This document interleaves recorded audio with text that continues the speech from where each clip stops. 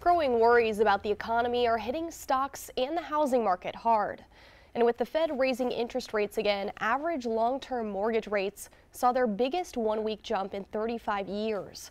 An estimated 18 million households who would have qualified for a mortgage in January are essentially frozen out of the market, no longer eligible for that loan. And those who can still afford to buy a typically new mortgage payment has spiked 52% over the last 6 months. And we'll see some price declines in some of the more juiced up markets across the country, particularly. And in my mind, that's a correction when house prices start to go lower. Applications are down more than 15% compared to 2021, prompting nearly 1 in 5 sellers to drop their price.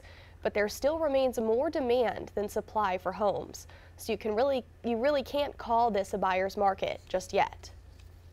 All right, guys, if you're looking for a home, the City of Columbia's Community Development Department will be hosting a free home ownership workshop on June 23rd. Now, the all-access Columbia Home Ownership Workshop will take place from 5 to 8 on the 23rd at the Busby Street Community Center. Representatives from local financial institutions will be there to talk about or to talk to prospective homeowners about how to pre-qualify for a loan.